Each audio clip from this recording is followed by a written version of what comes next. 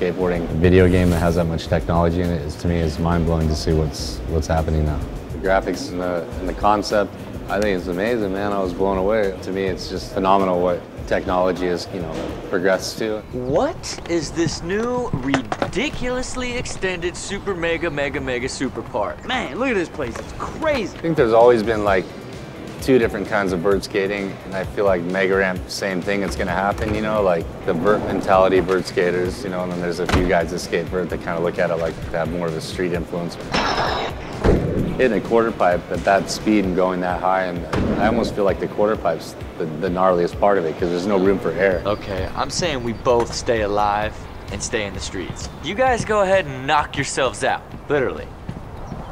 Whatever, those guys are... Dude, I know you got something on this. Come on, man, let's hit it up. Hardest thing ever. Tray flip the Mega. Like, there's other tricks I've done that have taken more time, but it's something that is rewarding to roll away from. If you flick it the wrong way, the wind kicks it, so it's like a full dance with the wind. It's like magical when those things go down sometimes.